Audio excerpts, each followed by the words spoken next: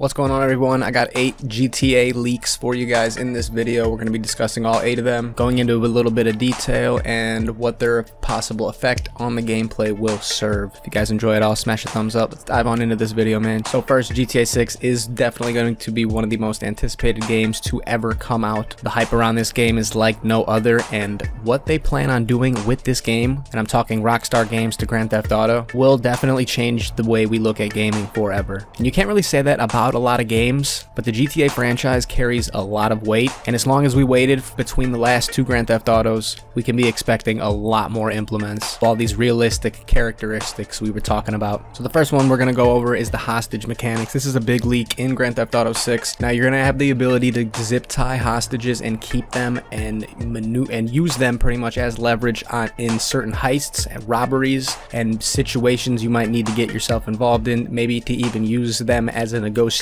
tactic during maybe a bank robbery or something. If you do have hostages in these situations and the cops are outside, I'm sure you might be able to plan an escape around these hostages that you have secured. It's also said these hostages are going to pretty much act as they did in Red Dead Redemption 2. So if you guys have played that game, you had the ability to lasso and hog tie people. You are going to have that same exact ability in Grand Theft Auto. You are going to be able to zip tie and take people as hostage and use them in certain situations, making the gameplay of these robberies and heists much more immersive and way more suspenseful. Super excited to see all the implementations of this hostage mechanic put into the story mode. I could already see how it's going to be online. I know the lassos on Red Dead were a nightmare, so if we could see them fixed out in a Grand Theft Auto 6 update, we're going to be having a lot of fun with this entire new mechanic on GTA 6. Number 2, we have character switching mechanics. So what this means, supposedly enhances cooperative gameplay or strategy by allowing players to switch between characters like Jason and Lucia with specific actions like checking in. So this is a feature implemented in Grand Theft Auto 5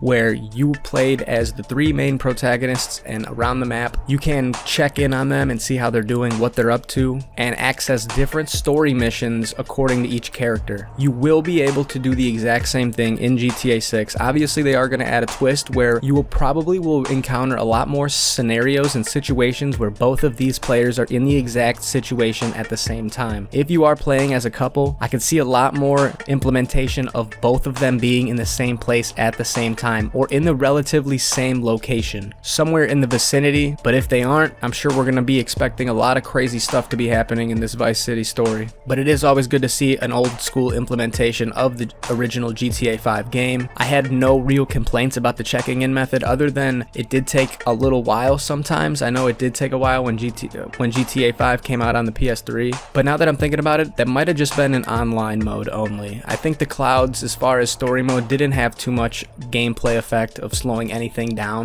nor will I think it will have any effect in Grand Theft Auto 6 as well. But the implementation of that feature is going to allow us to encounter a lot of random world encounters. There's said to be over 1,500 different world encounters in Grand Theft Auto 6, so when we are using this check-in feature, if they aren't in the same vicinity, or even if they are, we're going to be seeing different situations that these players are going to be able to get involved in, and we're going to have to maneuver out of. Super dope if they can definitely find a way to get this spot on, and even if they don't, the ability to switch in and encounter random situations in the world is going to be cool in general. Number 3, we have the advanced police response system. What this pretty much is going to implement is it's going to create a more challenging and realistic law enforcement reaction, and this is going to pretty much implement heavily on the story mode within the way the police AI interact with you. They're not just going to be a shoot on sight police that we're used to in Grand Theft Auto 5. They are going to have their own reactions and feelings and emotions towards situations. So this is all things we're going to need to take to consideration with this implementation of the advanced police response system into the game, or just the advanced AI system they are adding into GTA 6 in general. All the AI players in this game are going to be extremely advanced and extremely intelligent. So if they see you being bogus or being in a situation where you shouldn't be, they might escalate it to a point where the authorities get involved, or they might even try to intervene themselves. Whatever they decide to do, this response system for the police is going to be in consideration when you are taking in and doing heists, robberies, or anything else that you might try to get your hands on to try to make some money. Seems like the police will be on top of every movement or have a good idea of what's going on inside the entire map. So planning things like robberies and heists are going to take a little more strategic comprehension when going into things like this, taking note of cameras, CCTV footages, and different police patrol routes. Because if these AI policemen are super advanced, this is going to be worrisome. They are pretty decent at trying to pit maneuver you in Grand Theft Auto Online already, so making them a little smarter might actually tip the boundaries of how overpowered they can be, or how stealthy and strategic we're now going to have to be because of this implementation. I'm super excited for it regardless. Number 4 on the list is the upgraded water physics, and it says here it's also including surfing. So this is going to expand environmental interactions and sports activities within the game. Obviously, they did hire a big team to go and work on the water physics in this game, so the implementation of it, you know, they're going to take advantage of. Even when it comes to sports, probably going to do a lot with fishing as well, and the entire sea life being brought into GTA 6 for your own personal gain and personal catching experience. And it says you're going to be able to surf too, dude. I've never surfed in my life. I think it's pretty hard, but in GTA, man, I think we're going to see a lot of master surfers out there very, very quickly. And just the ability to do that in a video game randomly, like, come on, dude. This is going to be crazy, man. I'm telling you. Like, surfing, we're going to have some fun, fellas. Number 5 on the list is interactive environments. So the purpose of this is going to allow more interactions within the entire game world. It says players can interact with car objects like trunks, hoods, leaving handprints. GTA 6 is definitely going to have a lot to do with the environmental interactions that you are going to be able to get yourself involved in. I really think they're going to go down to the point where you're going to be able to pick flowers like you could in Red Dead Redemption 2. You're probably going to be able to implement a lot of what Red Dead Redemption 2 has brought as far as crafting, healing, setting up little bases of operations temporarily.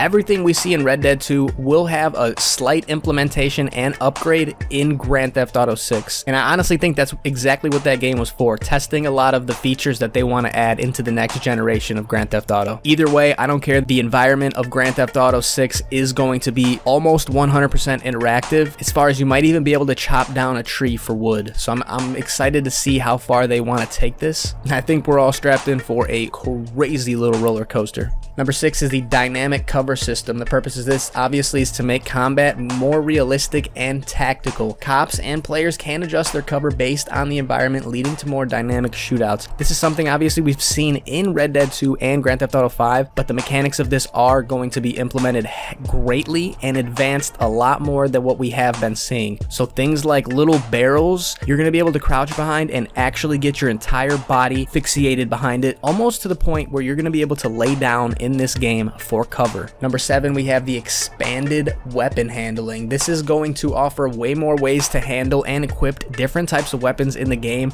There will be bringing akimbo into the game as well. You will be able to dual wield certain weapons depending on their upgrades and ability. We've seen this in Red Dead 2, where you have the ability about halfway through the campaign to actually dual wield your pistols, and we are going to see this implementation in GTA 6 with the ability to dual wield things like semi-automatic machine guns, submachine guns, and handguns for sure. The 8th and last thing I did want to hit on was the body leaning from vehicles. Now, the implementation of being able to shoot out of any vehicle you are in is going to change a lot of gameplay dynamics entirely. This is going to change different strategies, and a lot of the GTA 5 drive-by situations when it came to shooting out of your vehicle was a little easy. So they are hinting at a lot more of a advanced drive-by system where you're not going to be able to just shoot 100% accurately and as easily as you used to in GTA 5. I'm super excited on the implementation of all these things into Grand Theft Auto 6.